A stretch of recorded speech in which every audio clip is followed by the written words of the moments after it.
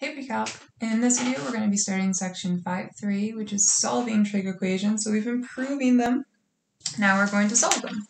So there's a few things we need to remember first. First thing you should remember when solving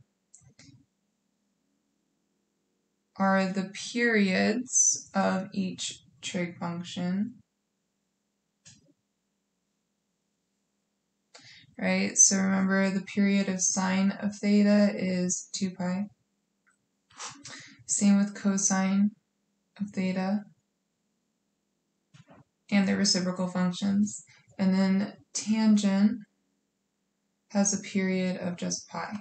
So you need to make sure you remember that from the unit circle, as well as honestly the whole unit circle. Okay, so what is the process when solving? Another thing to keep in mind. So the process is pretty straightforward when you're solving for a trig equation. The first thing you're going to do is isolate the trig function.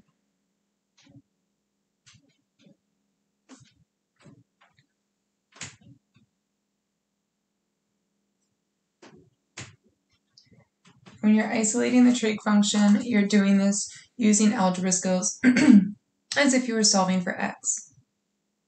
The second thing you want to do is rewrite it in terms of one trig function.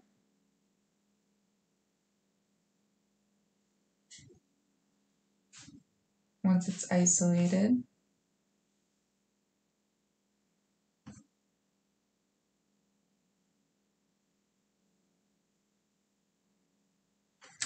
Then, once it's rewritten, you're going to solve for the trig function on the unit circle.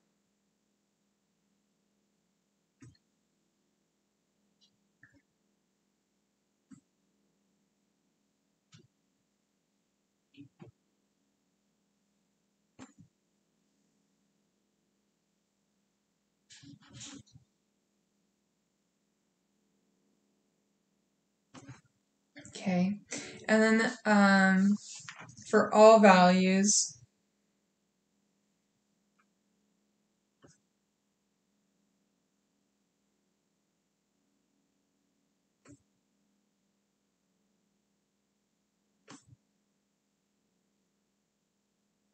you need to make sure you write an equation.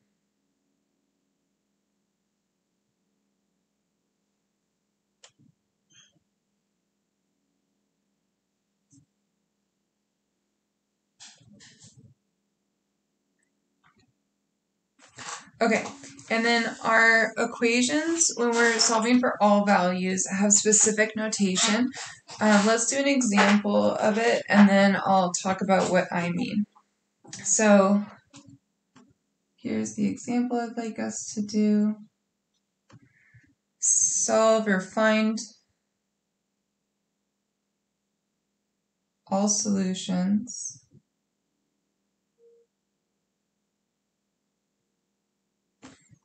of 3 tangent squared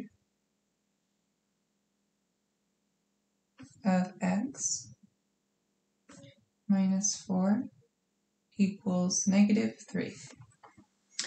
So first thing we're going to do is isolate that trig function. So I'm going to start by doing my basic algebra skills. I want to move my 4 over first.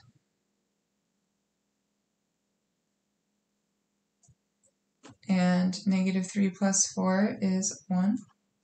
I'm going to divide by 3, so isolating.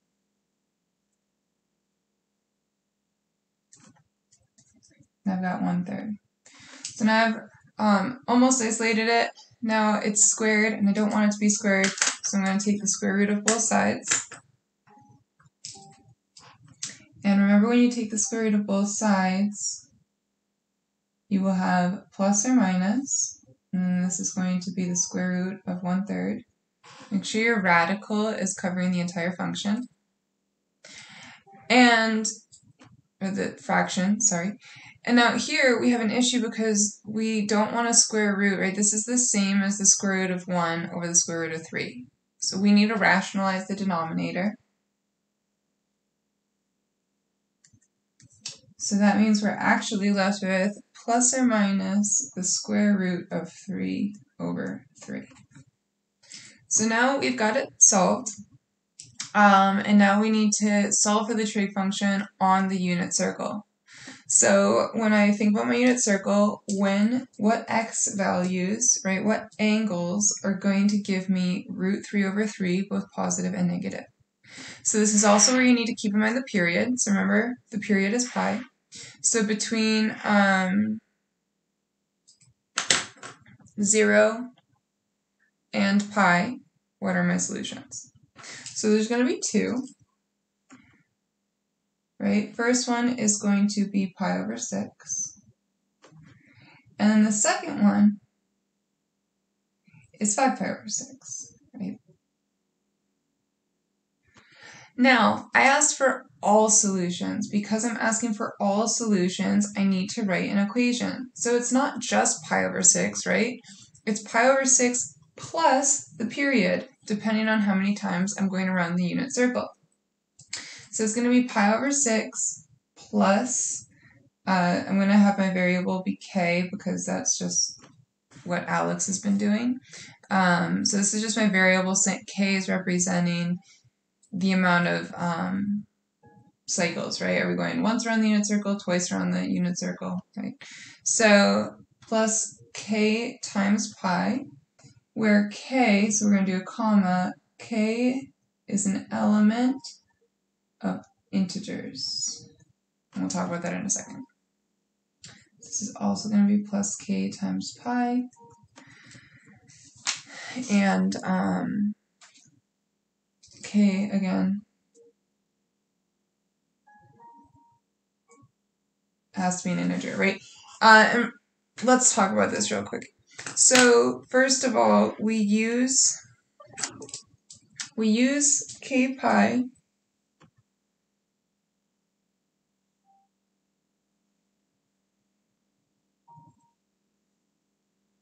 we use k times pi, comma, k is an element of the integer set. So it's like a z, and then you put like an extra line, to mean all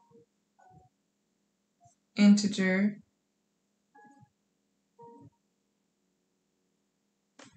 multiples of pi. And if you think all the way back, integers, remember, those are your number line numbers, right? So that's like -1, -2, -3, it's 0, 1, 2, 3, etc. So k can only be those numbers because that's how many cycles, right? We're not going around like 1.5 times. We're either going like within 1, 2, 3, right? Or you could go negative, you could go the opposite way. So the symbol, couple new symbols for you. Maybe if you're listening, you know what they mean, but I would write it down. So this symbol, it kind of looks like an E, means is an element of. This is really popular in the math world.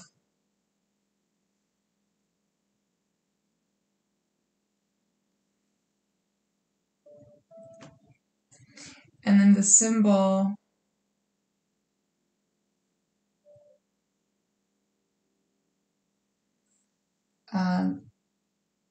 it's like a Z.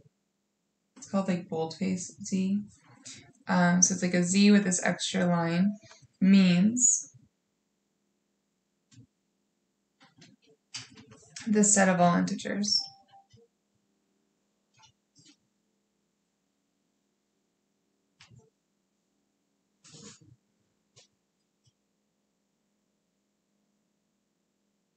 Okay, so we're saying that k is an element of all integers.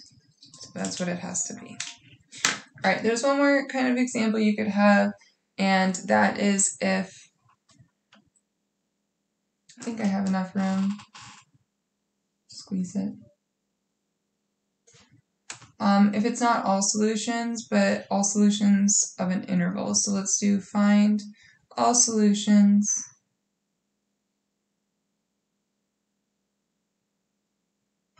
in the interval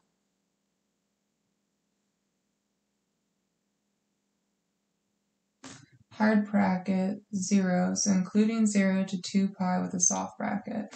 So if it is going around 360, we would only say 0, we wouldn't say 2 pi because it's not included in our interval. So 4 cosecant squared of x plus 2 equals 18.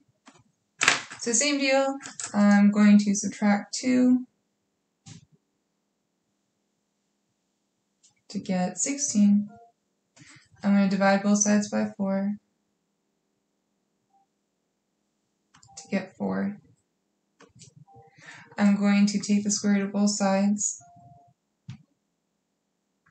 to get plus or minus 2. Oh, I just took the square root. I don't know why I wrote squared still. Okay, so cosecant is either positive or negative 2. Now remember,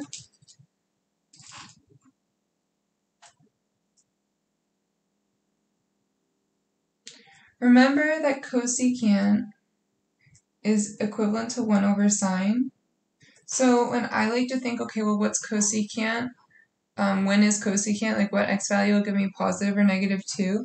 Remember, this is saying the same thing as when is sine the reciprocal, so positive or negative 1/2. And sometimes it's just easier to think of it in terms of sine, cosine, and tangent. So sine of what is positive or negative 1/2? Well, that's a bit easier, right? That occurs 4 times, and it's between 0 and 2 pi, so that occurs at pi over 6 in the first quadrant, right? 5 pi over 6, 7 pi over 6, and 11 pi over 6, because it's plus or minus, right? So remember, I'm basically saying when the y value is 1/2, what is the angle? Or negative 1/2. So that's why we have 4 answers. And those are the 4 potential values.